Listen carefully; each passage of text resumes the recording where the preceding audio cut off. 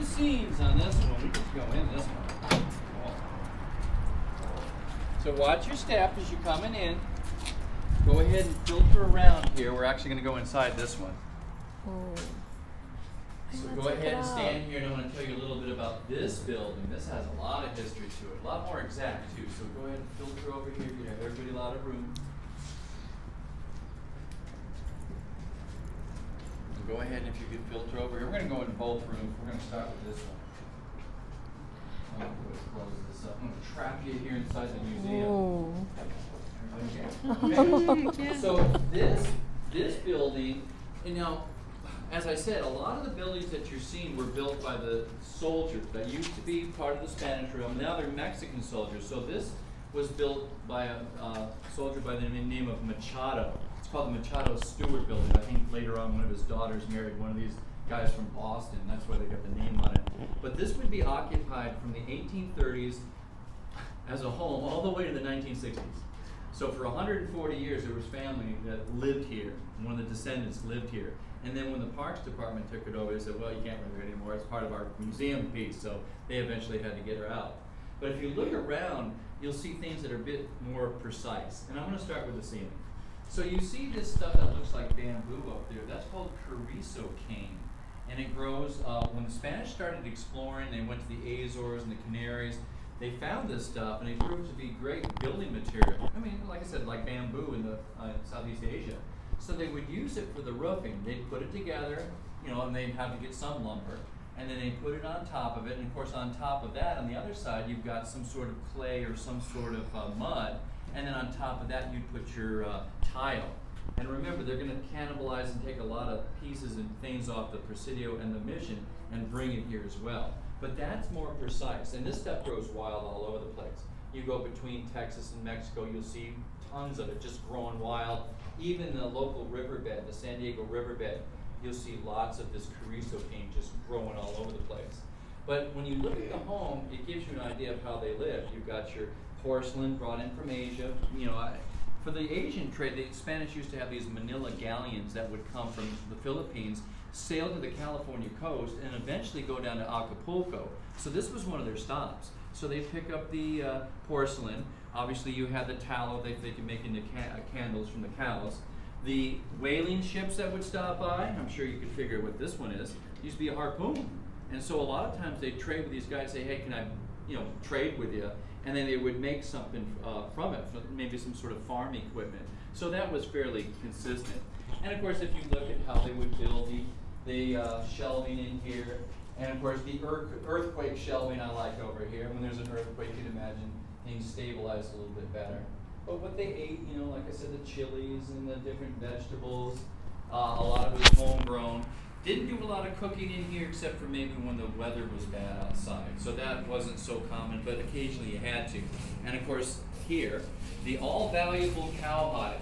Back in the day, they used to call these California banknotes because that's how they traded. This was worth some money. Not as much money as those sea otter pelts, but still you could get, you know, $2 or $3 worth of trade goods from these ships that were cruising in here. But very self-sufficient. Maybe they're one of the younger kids here making your own clothing with a spinning wheel. And then, like I said, let me show you the other room here. Come on in. Ayana, did you see the size of the bed?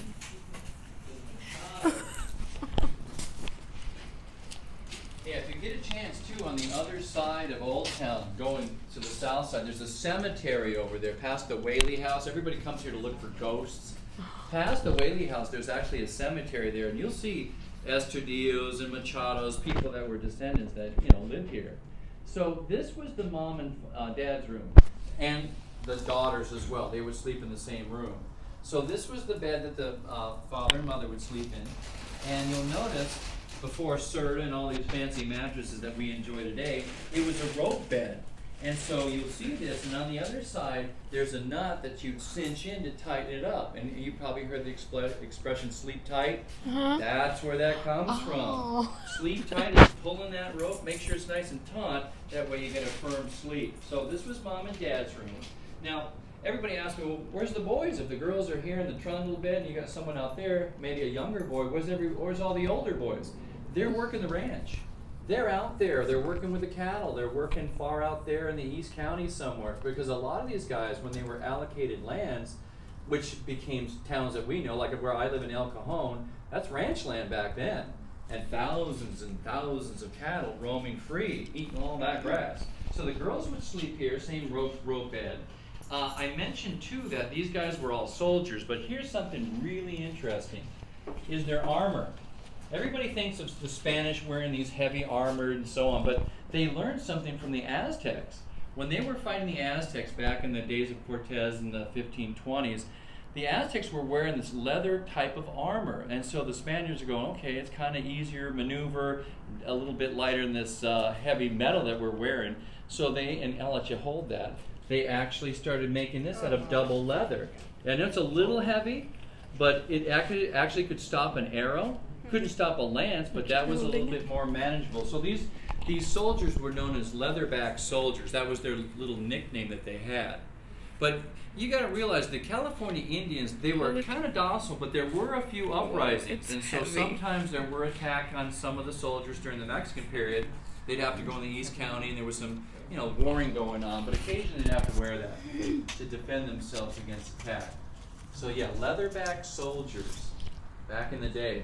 Little armor from that time frame. Now, one other thing in here was one of the chores of the youngest kids. You'll notice in the corner over here is the commode or the chamber pot. Usually somewhere in the morning after breakfast, everybody had their meal. Then maybe the youngest, sorry. So one of the youngest had to go out there and find a place to dump that in the chamber pot, but that was fairly common as well. But this building would be here for so long, like I said, lived in all the way to the 1960s. All right? Now I'm going to take you out to the garden area. I'm going to show you the oven out there as well as some of the foods and a very important cactus that was grown back then. Still is. Okay? So we can head out.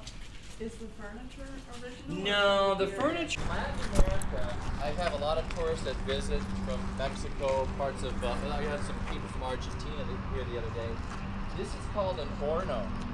And an horno is where they did a lot of their outdoor cooking. So you figure one thing about these people, especially the Californians and the Spanish, they ate a lot of meat. Meat in the morning, meat in the lunch, meat in the afternoon. And beef tongue was one of the more popular dishes. But what they would do is they make an adobe oven, fuel to get the fire going. Anybody want to guess what that was? Remember, there's no wood. Cow poop, exactly. Just like the pioneers when they got buffalo chips on the way to the Oregon Trail. Same kind of thing. So one of the younger kids, maybe the dad would say, hey, go get some, cow poo out there, dried ones preferably, bring them in here, stock it full, light it up, get it nice and hot where the adobe is going to absorb that heat, and eventually you take some device and get some of the ashes out of there, spread it around, and then you're going to put your meat in there.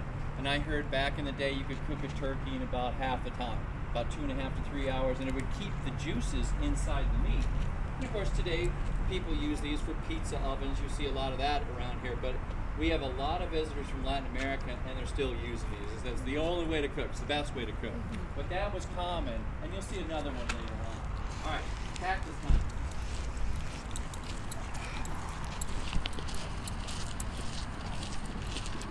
Gotta welcome yourself to the Southwest, and you'll see a lot of these prickly pear or beaver tail cactus. Now, very valuable plant because it has a lot of uses to it.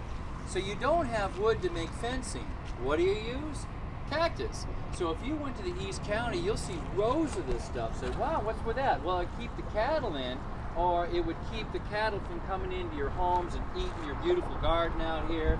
But that's not all. There's also a food item that you can make out of it. It's called nopales.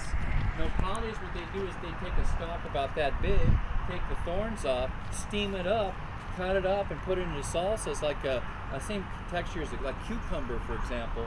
But nopales, very popular in Latin America today. So that's two. But the most important thing is what grows on it. Let me take a few pieces over here. This is called cochinilla. It's a bug that grows in the cactus, and it, when you squish it up, it turns into this red. Well, what they did back in the later Spanish period and during the Mexican period, they used it for dyes. You've heard of like indigo, like blue indigo? Well, this was a type of dye that proved to be very profitable for the Mexican government. So silver was their #1 income. Second was cochineal.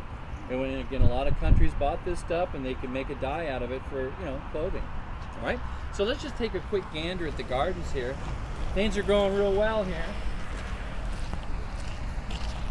Wow, looking good. The gardeners have done well.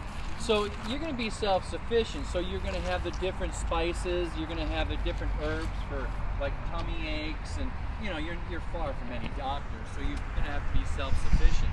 So they'd have their onions, they'd have their tomatoes, they'd have all sorts of, like I said, garlic growing here. But this is typical, and right now it's at its prime right here now. But you're definitely going to have a lot of herbs. A lot of herbs. So this is a typical garden back then. Very old, but very important. You think about it. You see all that white stuff growing on there. But you'd have to gather up a lot of that stuff to make it worth your while.